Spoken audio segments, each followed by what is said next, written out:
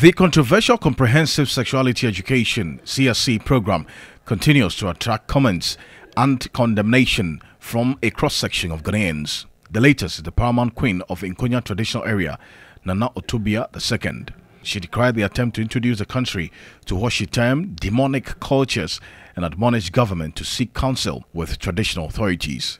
We want to seek audience with the minister together with the chairperson of National Commission on Civic Education to organize similar conference for us and educate us and let us know what exactly is happening so that we can also go back to our traditional area and educate the children on it. Speaking at a function at Otubea near Akonsombo, Member of Parliament for Asuogyaman, Ampem Nyarko, urged government to stop shifting blame. Exposing our young, innocent children to something that every well-meaning Ghanaian is condemning. That in Ghana, our culture does not allow certain things.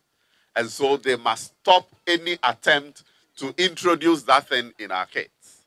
He maintained the wholesale adaptation of foreign cultures have caused Ghana and Africa great harm. I believe that the message has been loud and clearly sent to the government. And I'll be surprised if they don't heed this call and backtrack from that attempt.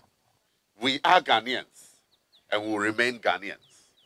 We will not accept any foreign culture that is not aligned with our culture.